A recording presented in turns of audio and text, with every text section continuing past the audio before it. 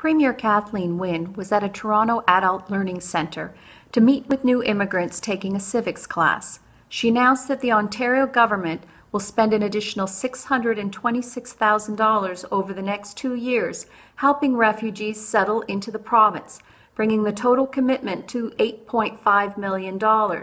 The Premier acknowledged that bringing thousands of Syrian refugees quickly to Ontario has not been without problems, as settlement agencies struggle to meet demands for their services.